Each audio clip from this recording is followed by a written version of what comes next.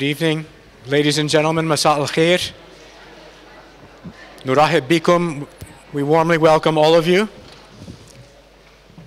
I can see that there's many old friends greeting each other here this evening, very special friends. I often begin my remarks here at AUC by remembering, especially for those who are visiting from outside, that this is a special country at a very special time, and tonight is a very special evening. We're particularly privileged this evening not only to welcome our very distinguished speaker and guest of honor, Ms. Lubna Olayan, whom this year's Nadia Younes Award recipient Omar Hassan Zeki, who just graduated, will introduce in a few minutes. But we also have so many other distinguished guests and friends from Egypt, from Saudi Arabia, from Lebanon, and from points well beyond.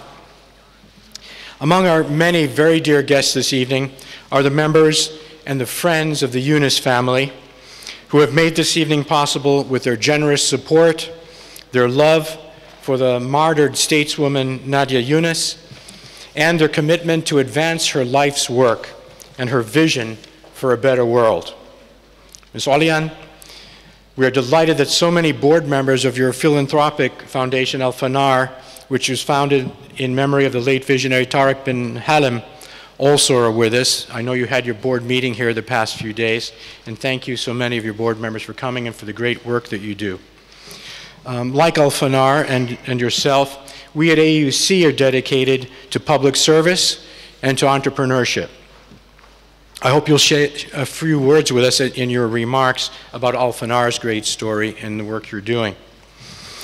One characteristic of AUC's educational philosophy, our brand of teaching and learning and research, is that we strive to take our students beyond the classroom, beyond their books, and out into the real world to engage in debates, discussions on critical issues, but also service, direct service, hands-on experiential learning. And we do this both at the local levels and at the global levels. And that's really the context, I think, in which we're gathering here this evening.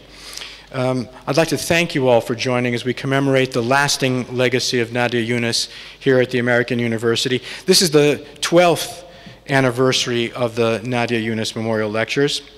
Her commitment to serving the global community embodies our ideals here at AUC, and it stands as an example to inspire our up-and-coming young leaders. Representing the Younes family here this evening is Ms. Nadia Younes, who is the sister of the late Nadia Younes. Please join me in welcoming Nadia to the podium.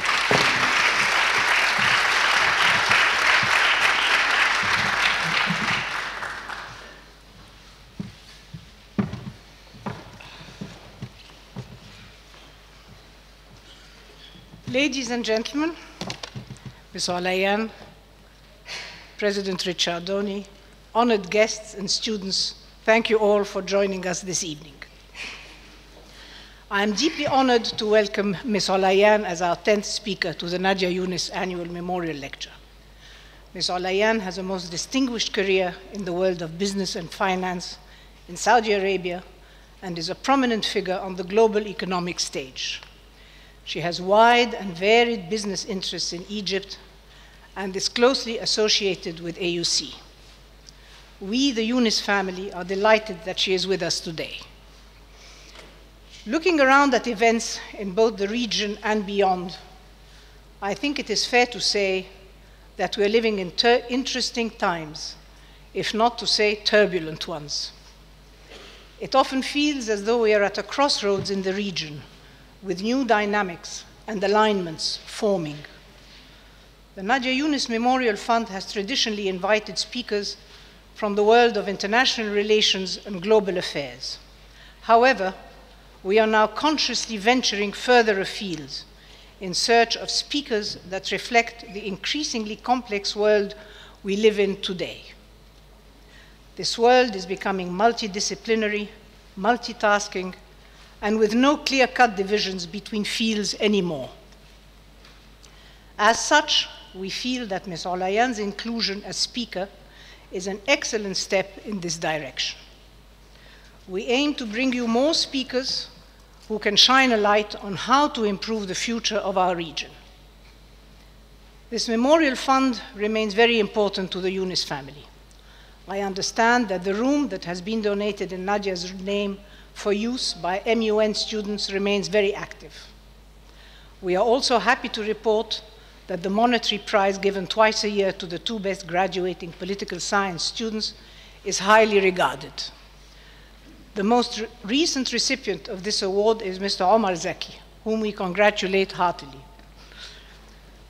We are very happy that our partnership with AUC has been a success, as we feel that the university is a first-rate venue for our fund, and we look forward to many more years of collaboration. I would especially like to congratulate President Ricciardoni on his appointment 2 years ago to the post of AUC President. We are very grateful for the time and effort he has devoted to the fund in general, and to this lecture in particular, and we thank him for that. And lastly, our thanks go to all the AUC team that has put together today's event. It is much appreciated. We would like to highlight the particular contribution of Mrs. Manar Ayoub, who has been handling our events for the past few years. Now I will hand you over to Omar Zaki, the recipient of this year's prize. I hope you enjoy the lecture. Thank you.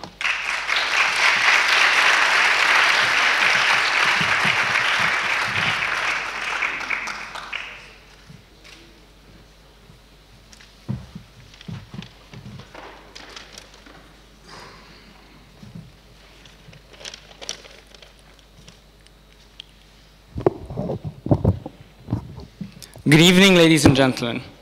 I'm honored and humbled to be speaking in front of you today at such a momentous event as the recipient of the Nadia Younes Award for Humanitarian and Public Service. But let's take a step back and take a look at the root of the issue at hand. Humanitarian service is inherently a recognition of privilege, and it's only through said recognition that any meaningful progress can ever take place. Poverty is the main reason public and humanitarian service exists to begin with approximately 800 million people living underneath the international poverty line. And ladies and gentlemen, the solution to poverty remains ever so simple: the empowerment of women. It is only through the empowerment of women that we can ever have a sustainable future for progress. Nevertheless, these aspirations cannot come into fruition without a powerful inspiration. A woman that is willing to persevere and overcome all possible hurdles ahead that are put in place by institutions or structures that are designed to not let her succeed. And our guest speaker for tonight is no stranger to this, laying down the blueprint so that others can aspire to take up this mantle and provide the groundwork for more to come. Becoming the first woman to join the board of a publicly listed Saudi company, where she currently serves as the vice chair of Al-Awal Bank, a trustee of the King Abdullah University of Science and Technology, chair of Al-Fanar, the first venture philanthropy organization working exclusively in the Arab world. Accordingly, she was named by Forbes as one of the world's 100 most powerful women in 2016 and 2017, as well as Time Magazine's 2005 list of the world's most influential people. Our guest for tonight has also been the recipient of numerous awards, including an honorary Doctor of Law from Trinity College Dublin, and the insignia member first class of the Royal Order of the Polar Star by the King of Sweden. Holding a Bachelor of Science from Cornell University and an MBA from Indiana University, she serves as a board member of several key organizations, including Schlumberg, Ma'aden, and the Down Syndrome Charitable Organization. Additionally, she serves on several key international advisory boards, including Ag Bank Alliance, McKinsey & Company, and the Bank of America Merrill Lynch. And now, without further ado, please join me in welcoming our guest speaker for this evening, CEO and Deputy Chairman of Olayan Financing Company, Ms. Lubna S. Olayan.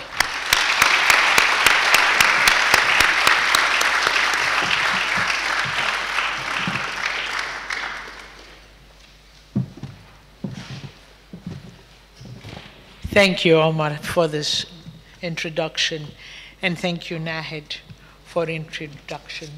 And Your Excellencies, I was looking here and I found out I have big shoes to fill here tonight, so I will try my best. Good evening, ladies and gentlemen. and good evening, Dr. Richard Rooney, members of the faculty, students, and esteemed guests. Can you hear me all? Yeah. It is such a pleasure to be here with you this evening. When Nadia Younes asked me to speak in an event honoring her sister Nadia, I was really, really honored. I did not have the pleasure of knowing Nadia personally, but having read the tributes written following her untimely passing, I know I would have enjoyed meeting her. She combined a great intellect and a passion for our region, a passion that I truly share. I'm also struck by her keen interest in many other challenged regions around the world. Rahmatullah alayha. It's also a privilege for me to be here with you at AUC, a true center of excellence. In particular, I'm mindful of the Gerhard Center's work on philanthropy and the NGO world, for reasons I'll outline later. AUC's work is important not only in Egypt, but throughout the Arab world. What better example of the value of what high-quality education can bring? This lecture series has featured prominent experts across a range of fields, but I believe I'm the first business person to receive this honor. And as a businesswoman with a passion for the Arab world, that gives me the opportunity to offer you a perspective on the challenges we face, on the vision that we need, and the kind of action we must take. Back in 2004, I was asked to share my vision for my own country, Saudi Arabia, a vision that comprised a prosperous and diversified economy, one in which any citizen, irrespective of gender, can find a job in the field for which he or she is best qualified. A vision of a thriving middle class where everyone can feel safe and where all can enjoy an atmosphere of tolerance and mutual respect. Today, that remains my vision. Yes, it's a work in progress, but we are progressing. The Vision 2030 plan championed by our Crown Prince Mohammed bin Salman, setting out a bolder strategy for the country, is central to that. My vision for the broader Arab world is not much different. But to achieve it, there are many challenges we must recognize and overcome. 85 million Arabs are illiterate. That is 1 in 5 people. 115 million Arabs, almost a quarter of the Arab population, live in poverty. 38 million of those, that is 1 in 10, live in acute poverty. That's an increase of 80% since 2010. 50% of the world's refugees are Arabs, and 40% of our children did not attend school in 2015. On the other side, patent registration, which is a useful indicator of success, I'd like to give a comparison here with another country. Korea, that has a population of 52 million people, has registered more than 82,500 patents. Here in the Arab world, where we are a population of 422 million, we only registered 8,400 patents. So 8 times the population, but we registered 90% less patents.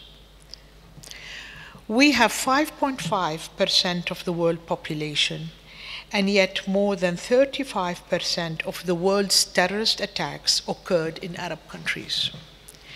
And we lead the world in economic inequality.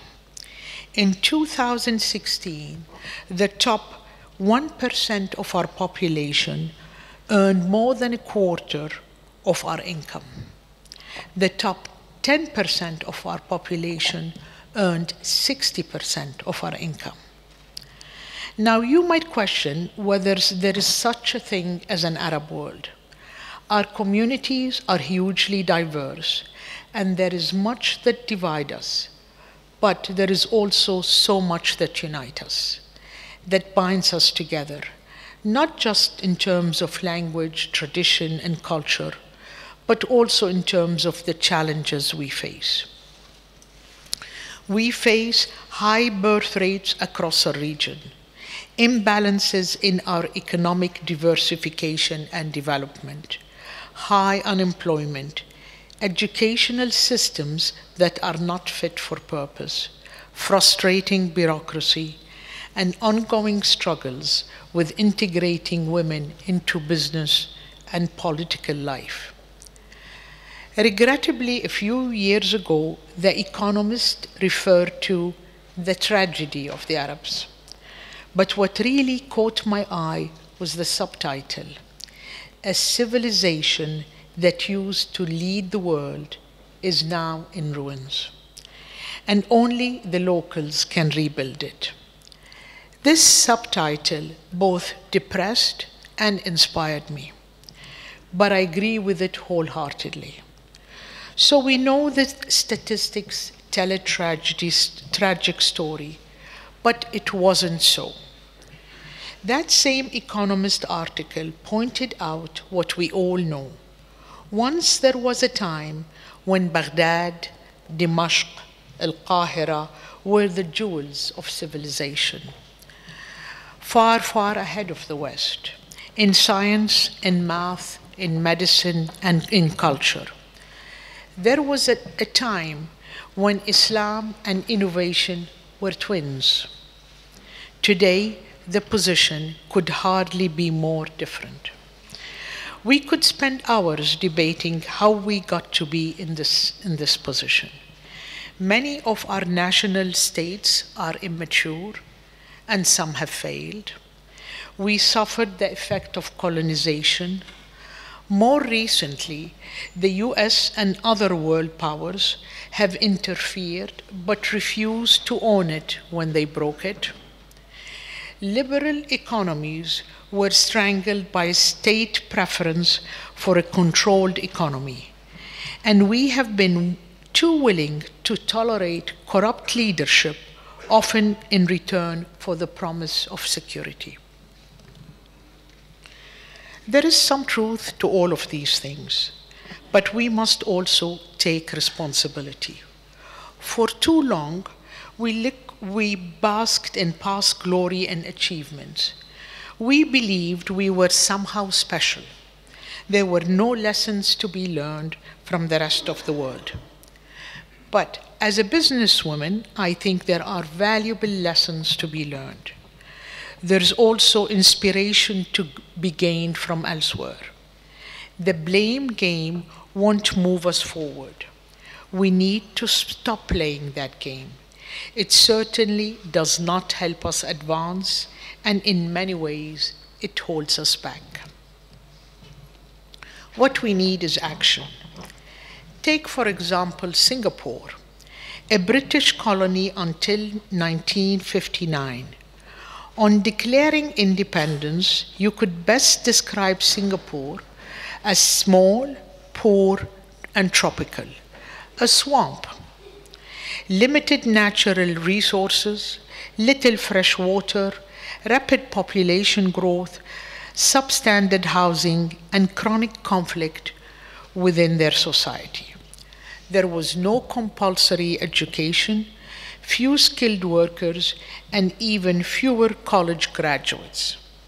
And tension simmered within neighbors. Sounds familiar? What's more, most of Singapore's food, water, and energy had to be imported. Look at Singapore today, unrecognizably different. Much of the success can be attributed to Singapore's first Prime Minister, Lee Kuan Yew. He set out a clear vision and a rigorous process designed to make that vision a reality. In just 40 years, he made Singapore a true player in the global knowledge economy. With the right vision and approach, what might we achieve here in the Arab world in the next 40 years? When you scratch beneath the surface, Singapore's success story relied on two essential building blocks. First, a commitment to human capital, and second, a commitment to high-quality education. The government invested time and money. It worked closely with the private sector to develop a human capital engine by matching supply with demand of the private sector for people with a certain educational background and skills. And right from the outset, Singapore's government had zero tolerance for corruption. What mattered was merit. Other countries soon noticed. We've seen several Gulf countries adopt the model, diversifying their economies, boosting R&D, and targeting education. Dubai was first, and probably the most enthusiastic under the leadership of Sheikh Mohammed bin Rashid. Other Gulf countries followed. In 2016, as I said earlier, the largest economy in the Arab world and the largest Gulf state, Saudi Arabia, announced one of the boldest efforts to reform under the umbrella of Vision 2030. The strategy is designed to foster economic diversity and growth while galvanizing our youth into our own human capital engine. At the same time, Crown Prince Mohammed bin Salman is pushing hard for greater tolerance and lifestyle improvement for both our Saudi and expat populations. But we still struggle with education reform, and education reform is vital. Think about it. We have an abundance of youth, with all the passion, eagerness, and energy which they bring. Young people are literally the future. They are the agents of change. They are also our most precious resource. Only through them can we build the kind of economy and society that can thrive in the 21st century. That's why education is so important. To put this in context, the population of the Arab world increased by 25% between 2006 and 2016. Over 60% of our population is under the age of 30. In Saudi Arabia, by 2030, 50% of our population will be under the age of 25. More than 5 million young Arabs will enter the labor market every year starting 2020. Now that's a big challenge, but also a great opportunity. But consider this. In 2017, unemployment among young people stood at 25%. That's double the average of unemployment in the Arab world. Women are 3 times less likely than men to be in the labor force. They're also twice as likely to be underemployed. So how can we be surprised by the wake-up call young people are giving us? We saw it in 2011 with the Arab Spring. We saw their desire, their frustration, their demand for something better. Our young people are calling for the opportunity to contribute because For too long, education has been neglected. Our curriculum is often controlled for political purposes. Our teachers are underpaid, and we have paid too little attention to matching our educational system and the skills demanded by the market. Worse still, our economies fail to recognize the value of those highly skilled professionals we do succeed in educating. I'm speaking, of course, of brain drain. In 2014, more than half of all the Arab students who studied abroad did not return home. Half of our students chose to stay abroad. I personally know 2 young Saudi doctors who had world-class credentials. They returned home and were put on a pay scale far lower than what they were earning overseas, and far lower than what foreign colleagues were earning. Not surprisingly, they eventually packed up and left. They now head departments at world-leading hospitals in the US and Canada. What a loss. Others return home and find themselves contending with a public sector bureaucracy that stifles creativity and innovation. An Egyptian woman I read about, Dr. Huda al-Maraghi, earned her PhD in Canada. She was the first female in Canada's history to earn a PhD in industrial engineering. But on returning home, she found her experience of Egyptian bureaucracy so stifling that she promptly returned to Canada. That same lady later became the first female dean of engineering at Canadian University, the first female employed as chancellor for the Canadian Ministry of Defense, and the first elected as a fellow in the International Academy for Research Production in Paris. Again, what a loss. And it's a story that is told far too often in Lebanon, in Syria, in Jordan, in Iraq, and other countries within the Arab world.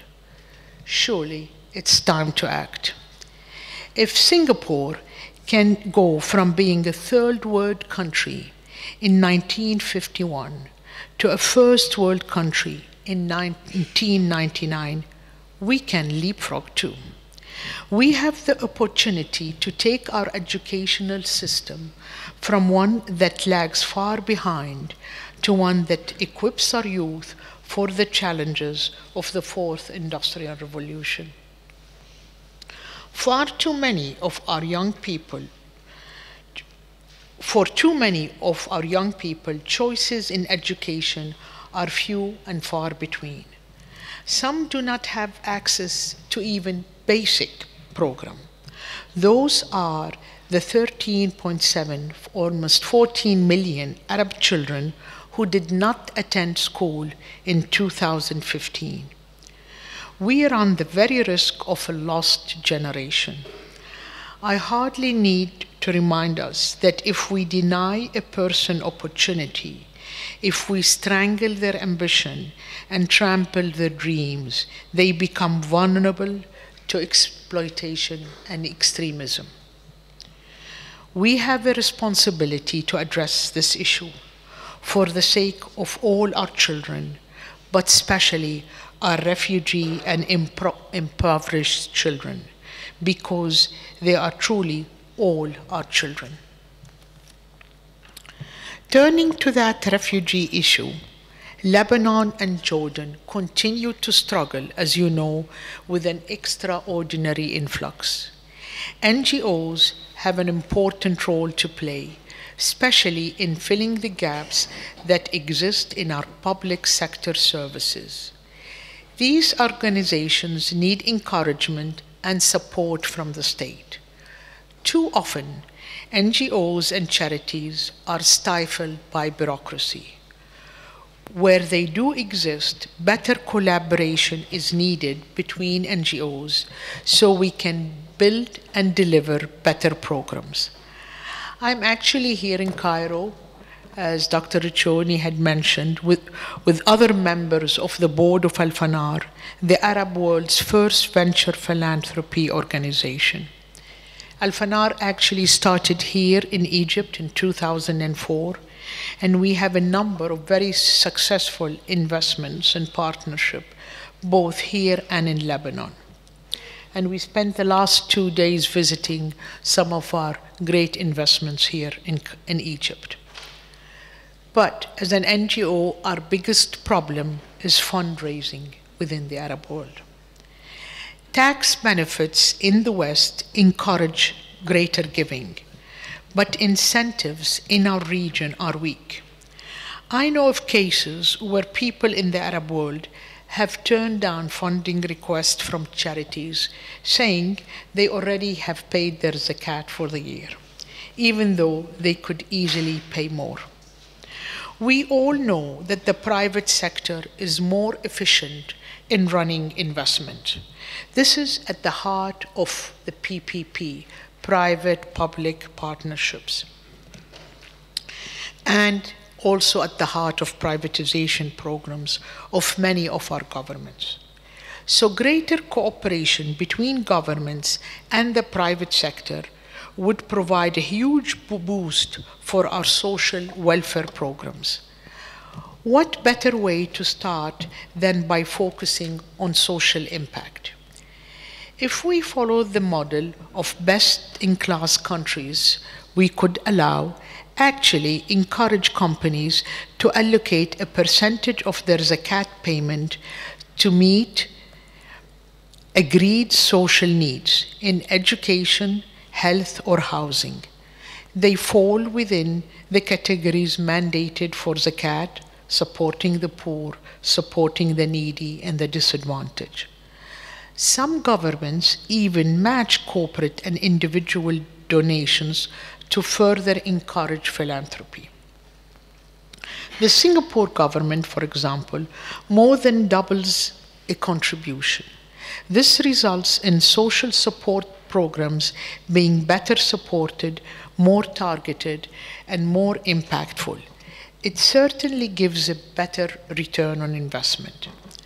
I'm so convinced of the benefits of this approach that I've raised this in my own country, the possibility of adopting a new approach for corporate zakat assessment.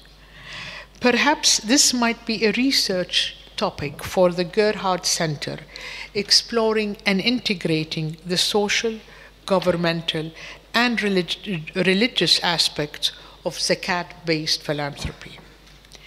AUC is already very active in researching fundraising in the NGO and charity sector. However things play out, I very much hope that AUC existing research proves correct and that we see a greater willingness to support charitable endeavors in the future than we have in the past. It's surely ironic that AUC and AUB, two of the oldest educational centers of excellence in the Arab world, were founded and funded by American missionaries and donors. We need more centers of excellence like this across the Arab world. Thankfully, several Gulf countries have invested in them recently, but we need more, founded and funded by Arab champions. And it's not as if we don't know the recipe for success when building a center of excellence. First, you need a multidisciplinary approach. Second, an organization based on merit. Third, an environment in which ideas can flow, where people are encouraged to push the envelope and no one is afraid to fail. And finally, the cultivation of what the president of MIT, Dr. Raphael Reif, describes as an ecosystem, engaging the full spectrum of stakeholders, both from academia and from the public life. Speaking as a business person, I absolutely believe that the private sector has an important role to play, particularly in defining the skill sets we need our academic institutions to foster. Only in that we can develop the skills of our youth to be competitive in a global economy. Equally, we business people like to know that what our return will be. The good news is that this is really easily demonstrated. Just let's look at MIT and Stanford. MIT's living alumni alone have created more than 26,000 active companies. That's more than 3.3 million jobs, driving global annual revenue of more than $2 trillion. That's equivalent to the 11th largest economy in the world, right after India and on par with Canada. Not a bad outcome for a single university. Meanwhile, over in Stanford, an institution founded 120 years ago, alumni have created even more businesses, employing more people with even higher revenues. What's more, they have created 30,000 nonprofit organizations. Or consider the importance of R&D, research and development. In North America, Europe and Singapore, 2.2% of GDP is invested in research and development. In Egypt, it's 0.6%. In Saudi Arabia, it's 0.7%. And the UAE is similar. All the Arab countries are under 1%. More than 40% of the world's researchers are in North American and Western Europe. 36% are in East Asia. Just 2% are here in the Arab world. Just think of the competitive advantage that gives to other parts of the world. But the good news is that this can change. Consider what KAUST, King Abdullah University of Science and Technology, has achieved in just 6 years.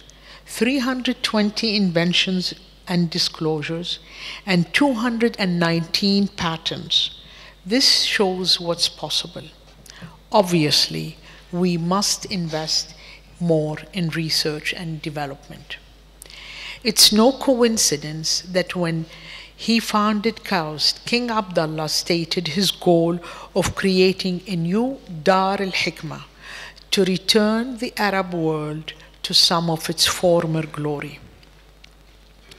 There is no question that the investment made to establish, nurture, and sustain centers of excellence give a great return, benefiting us all. Centers of excellence also provide equal opportunities in math, science, and technology, not just for men, but for women too. Opportunities afforded women lag behind in so many sectors. So it's right that we work hard to integrate women into the business and political arena, not just because it's the right thing to do. After all, no country can afford to exclude half its population, but also because it's in all our interest to do so. Studies have shown greater and more rapid development of countries when females play a role in the workforce and increased profitability when they enter the boardroom. I realize there is much that I've said that you all already know. There are issues that have been discussed in length in our coffee shops over dinner and at conferences for years. We Arabs love to talk about them, and foreigners will happily join us in bemoaning our fate and reminding us all of the things we should be doing. Until now, we've just muddled on. But I'm afraid that in the future, this approach, this mindset won't serve us. Not if we want a better future for our young people. Our youth won't wait much longer for us to do the right thing. They aspire to something better. So if we're serious about holding the fabric of our societies together, we must extend opportunity to the next generation. The promise of possibility, the chance of a better future, those are the lessons of the Arab Springs, lessons we ignore at our peril. For my part, I remain optimistic. I believe we can deliver on those lessons. We can educate our youth to prepare them for the job market and at the same time educate them to value a society where mutual respect and tolerance exist amongst all its citizens, residents and visitors, regardless of social class, religion, or gender. That was certainly a core value for me when growing up in Beirut. My father moved us there so my sisters and I could get an education, since there were really no schools at that time for girls in Saudi Arabia. In my neighborhood and in my school, we had every Christian and Muslim sect represented. I was unaware that there might be difference. It simply didn't matter. Amongst the things I recall clearly from my childhood in Beirut was how important made in America and made in Germany were. At the time, the best consumer products meant German or American. Only a Grundig TV or a General Motor card would do. 2 decades later, the best meant Japanese, a Sony and a Toyota. 2 decades after that, the best meant Koreans, Samsung. If you're serious about the quality of the television. What if in 20 years, 40 years from now, the best was meant an Arab made? What if our children were to reap the rewards of investments we made today in education, in research and development, and in innovation? What if the day were to come when all our youth wore the Arab world as a badge of pride? Our young people deserve that. Our duty is to find the strength to deliver that. Some will think it's fanciful, others naive, others will think it's just hopeless. But as others have said, the distance between dreams and reality is called action. Now is the time to act in concert, to create demand for a new mark of quality made in Arabia. Thank you very much.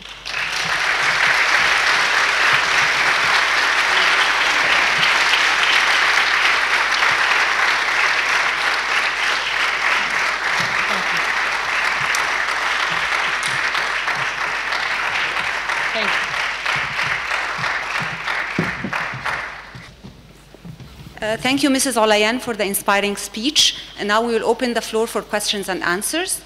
The student ambassadors are here to hand you the mics. The first question goes to Malak Fuad. Thank you.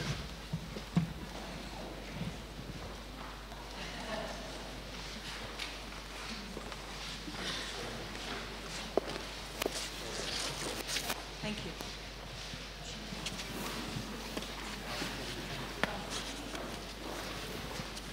Mrs. Olayan, thank you so much for a very interesting, depressing, challenging, and hopeful speech. I think we all have a lot to think about.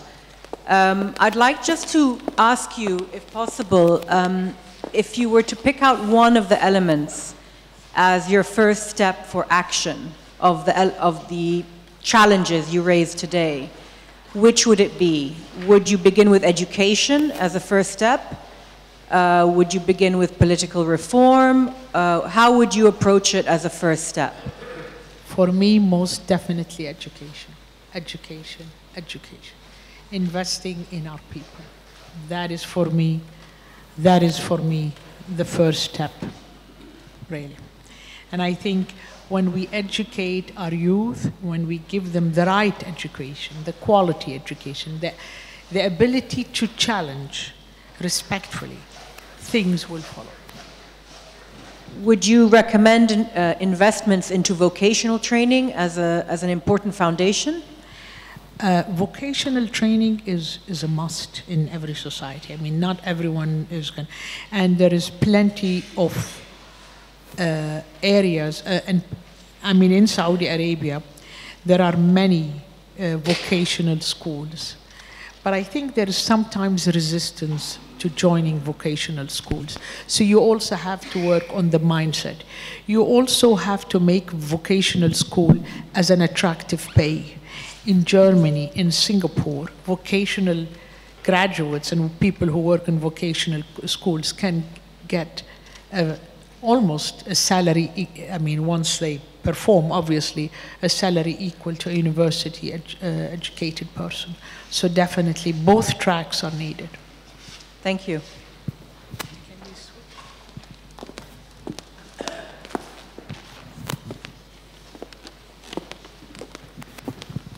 Thank you very much for a very inspiring speech. Now, Saudi Arabia is going through a sea change. And it is often said that women in Saudi Arabia were probably the most disadvantaged in the past. How do you see the present and the future prospect for women in Saudi Arabia today? For women? Women in Saudi Arabia. I will tell you, we have more women graduating from universities than men. In terms of academics, the women are ahead in some ways to them. We have more female doctors graduating than men. The prospects have tremendously changed since I joined the workforce. There is no doubt about it. In our company now, we have more than 500 women working in the company. So things are changing slowly, but changing. Unemployment for women is very high in Saudi Arabia. We have 30% unemployment for women in Saudi Arabia versus 12% for actually even less for men. The average is 12%. So we have challenges, and I have to say the Crown Prince is really targeting this and trying to change the work environment for women in Saudi Arabia. Thank you for a wonderful lecture. I wonder if you feel that the lack of birth control, the lack of birth control in most of our region's countries is part of the problem, and if it is, how can it be made part of a solution? Because it's such a delicate issue. I would still go after it with education, because I think if your question was birth control and how do you tackle that, right? Is that, yeah. I would say that might be a little bit too sensitive, but I truly believe that if you educate women, open the workforce for them, that I think is a better way for dealing with many of our problems. Good evening. Thank you very much for your valuable lecture. My name is Ahmed Mahmoud. I work for Ahram Online. Well, I have just a simple question. Why is it written CEO and deputy chairman, not chairwoman? I mean, this is... No, I want to tell you, I really don't mind, and it is chairman. This is the title that actually when my father gave me that title, we asked, should we do it chairwoman, chairman, and all of this? And we looked at it as one person. For me, I don't mind, but I can see your point. There was a question there. Yes, hi. My name is Nadia Younes. I'm a student here. And you mentioned a lot. Thank you for being here, first of all. It was a beautiful speech. You mentioned earlier that education is key for the growth and civilization of any country or continent. You also mentioned that it increases diversity and makes you challenge, the ways that we're thinking.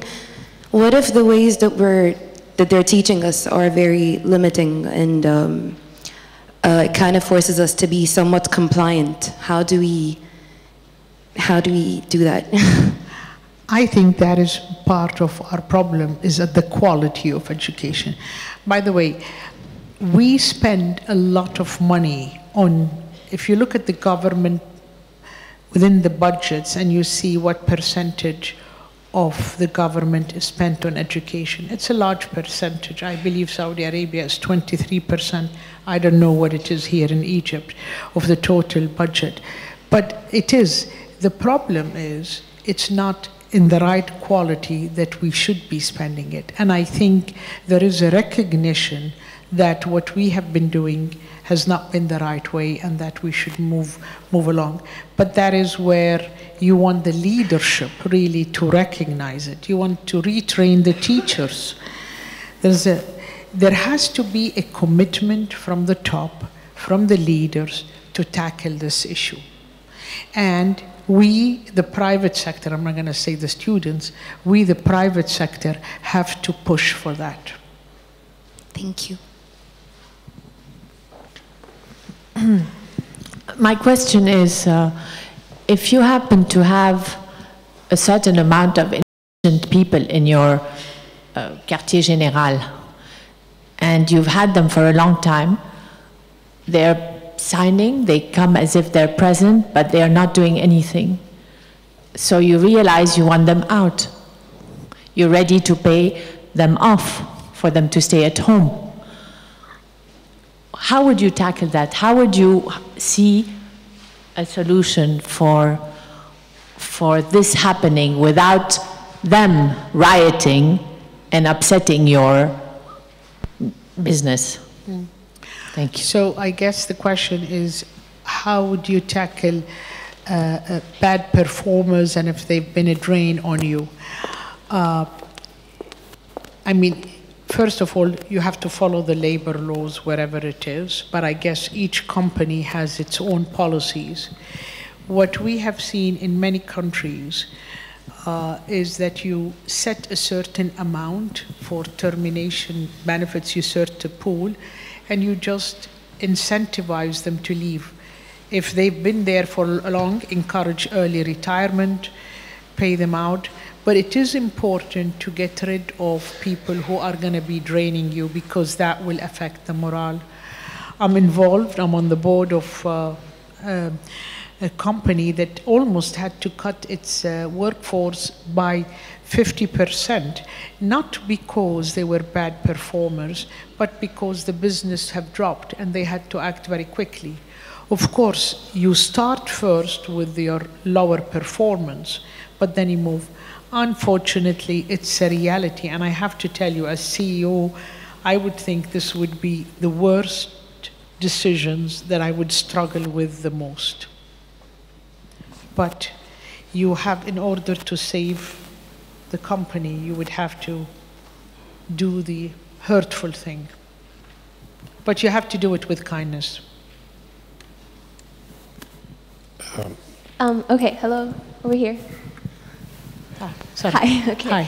Hi. So just to get this clear, you were saying that the elite, the private sector, should pitch in to help educate the less fortunate. My question is, why is it the elite's job and not the government's? No, if you remember, I said it's a PPP, it's a private public sector effort. what I'm saying is both the private sector and the government has to work together on that. It's not, the government definitely has the responsibility, and if the governments are capable of it, and I'm not here criticizing anyone, by all means. But if the private sector can help, then that is our responsibility. That is what I'm saying. Thank you.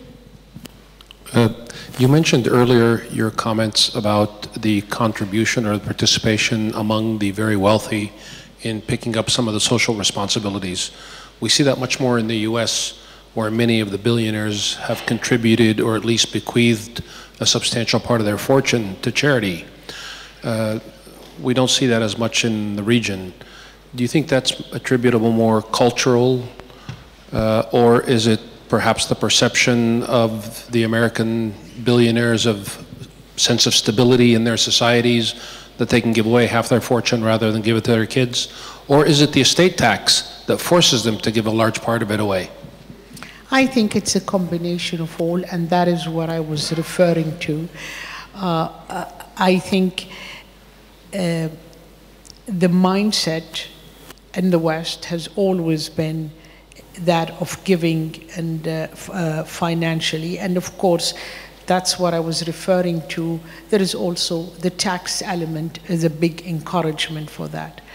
Actually, I was asking here in Egypt, what is what percentage of the tax is deductible for giving? And I was told 10%. In my part of the world, in Saudi Arabia, we have zakat for Saudis and tax for non-Saudis, and we have zero incentives in terms of that. So I think, and that is what I was referring to, if there is an encouragement from the government to add more. But what is even better is, what I've done some research, is some countries, as I was mentioning, Singapore, and there are others who do it even more. They match what the private sector is going to do. So if you want to donate, if you want to give 10 million, they will match you. Some countries, in order to encourage this mindset, give you 2.5 times for certain causes. So that is where also I think there has to be more private sector, public sector collaboration in giving. And I think the more it happens, the more it becomes part of the tradition and the culture, and it becomes an ongoing thing. But the West started much earlier than us. We, in our mindset, we were always dependent on the government. The government gives us everything. So now we have to start thinking of, the private sector is stronger, economies are trying to, even the Gulf countries are trying to move away from an oil-based economy to asking the private sector to give more into that burden. So that is why it's that trend. I see it coming in the future. My name is Nadia Younes. I'm a student here. I want to thank you first for the speech. It was very inspiring. I want to ask first that what would you advise for a current student, for someone who still didn't go into the workforce? How would you inspire and tell them to for a change? Because as we know, education might be limited, and what would you advise them to do to help create a better change for themselves, for their generation, and for the future generation? At the end, I didn't hear the part, but if you can... my question is, what would you tell for current students, for generations who still didn't go in the workforce yet? What would you advise them to do to help change their, to do a better change for themselves and for future? If the question is on the workforce or how to further educate, but I'm a strong believer that you should follow your passion and you should go for what you enjoy doing and follow what you think you're good at. Now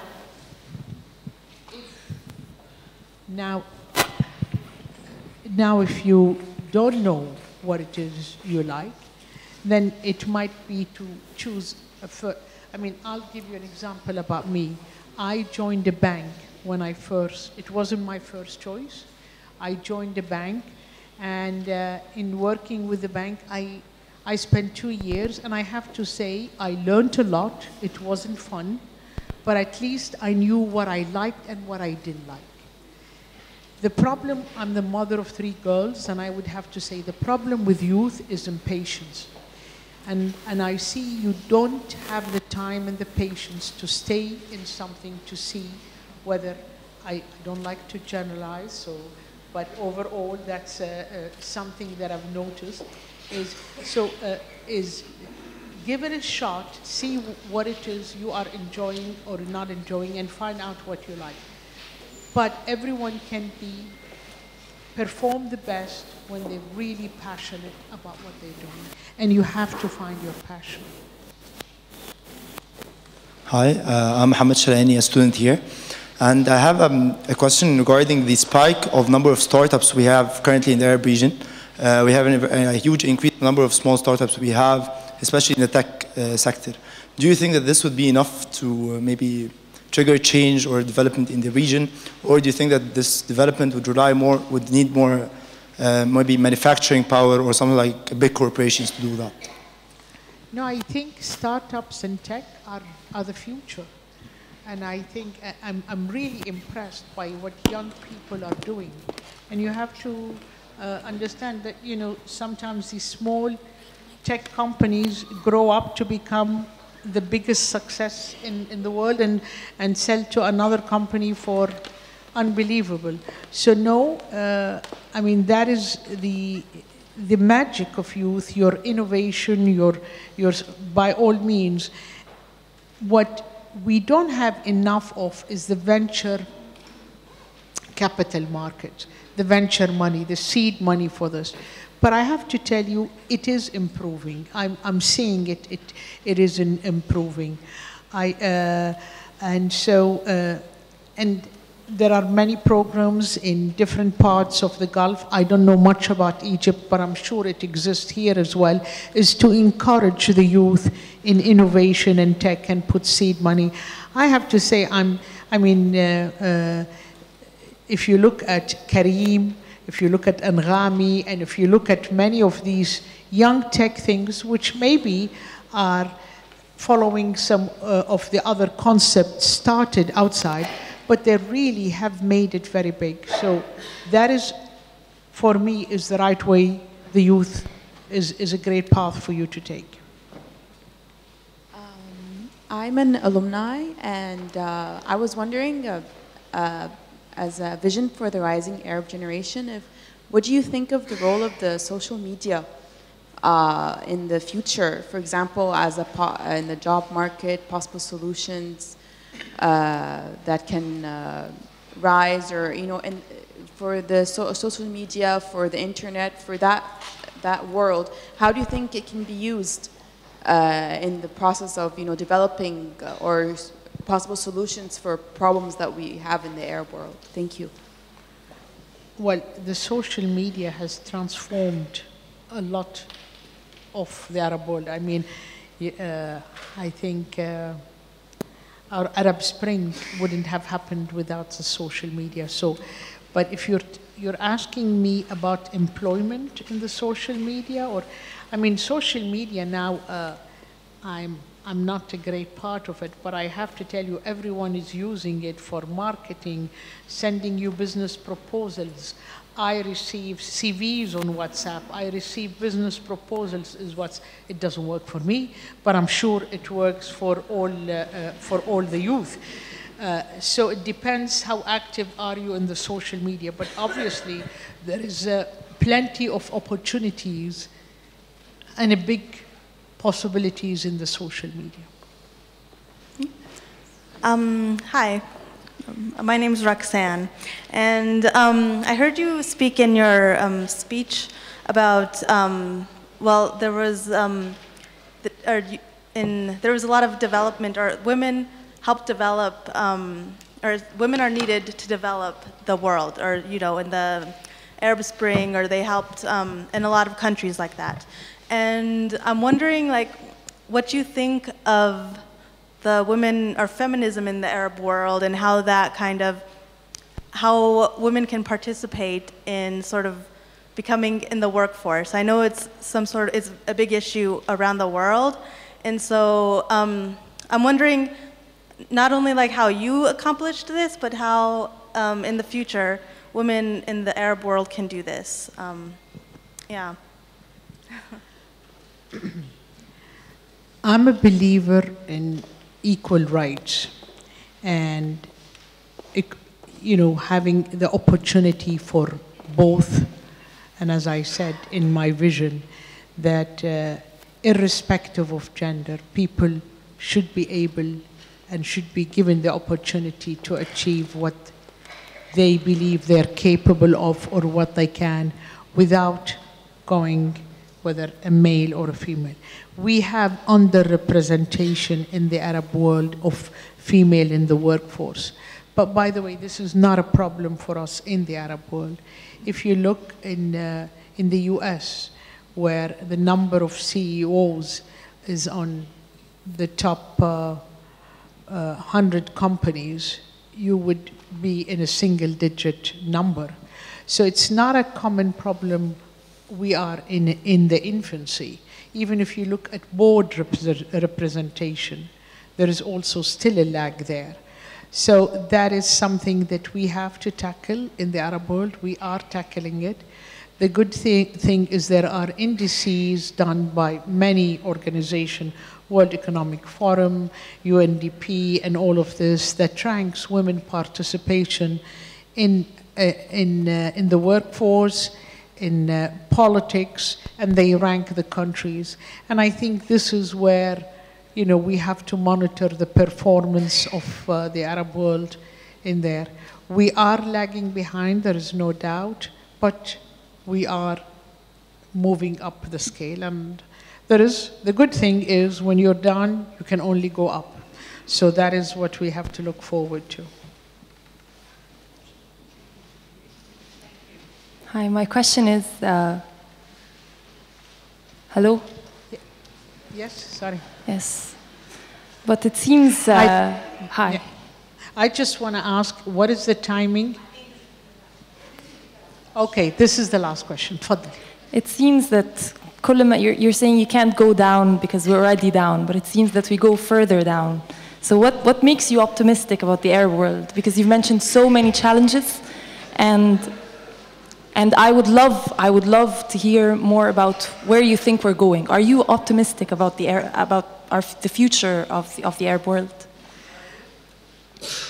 I try to be, but are you really optimistic with all of these challenges that we're facing? Look, we have unbelievable challenges, there is no doubt about it, and I cited them. And if I gave you a pessimistic view, that wasn't my intention. My intention was to give you a realistic view of where we are. We have challenges, as I've said, and in some cases we are getting worse. But for me, you guys are the future. And this, if we educate you and you go and you stay here rather than we have a brain drain, this is why for our company, and I urge, and I see here Al-Qal'a, and I see many of the people here, our job is to create an environment where we allow all of you young graduates to stay here, work in this part of the world. And that's why we have to create centers of excellence, not only in university, but in the workforce. I'm more familiar of my country and centers of excellence, so I'm sorry, for example, Aramco is a center of excellence in my country for workforce. Sabic, Ma'aden. We have many listed companies that are really first-class organizations, people where they want to live.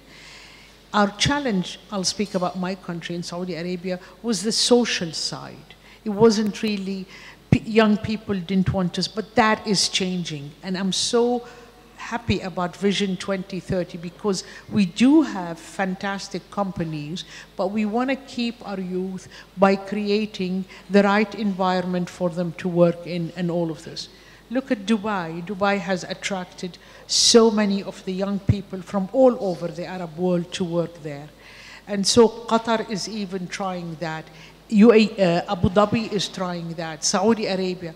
we have to create oases in the midst of all this craziness. And I think you in Egypt, you cannot, in Cairo, you will start by creating oases here and there, centers of excellence here. There are fantastic companies that you have that will create and will get the best talents. So, I mean, one statistic I read about, there are 3.3 million Egyptians working in Saudi Arabia, and they're sending to Egypt between 10 to 12 billion dollars a year. That is at least an attraction rather than them, and it's coming to Egypt.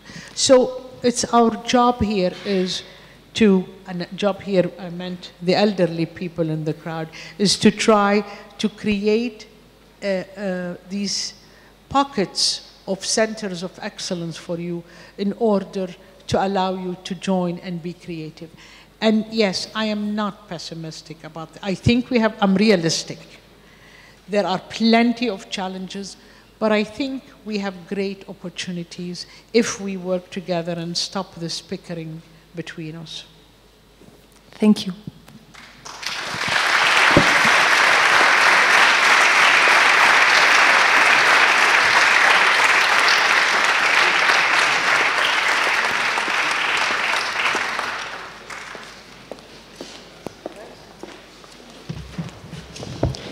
So, wow, and masha'Allah,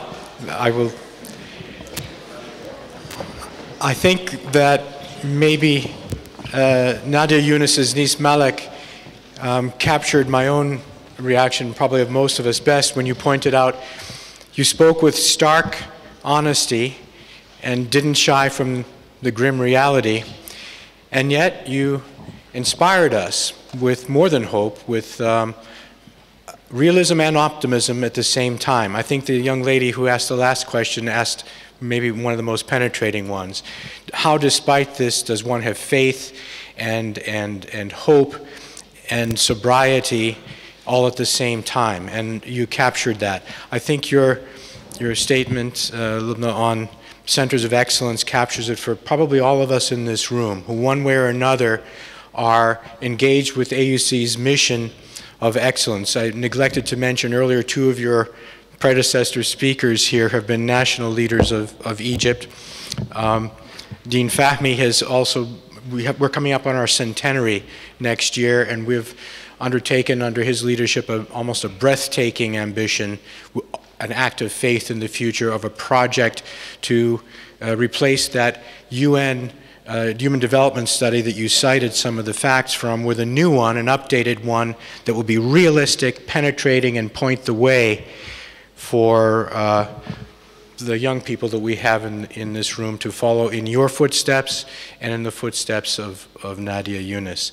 You have been inspiring for us this evening as an Arab, as a woman, as a businesswoman, and as a human being. Exactly as Nadia Younes, AUC is very proud to continue the tradition this evening of the Nadia Younes Memorial Lecture with your contribution. Thank you very much. I have a small, very tiny token of this as a little memento to give you.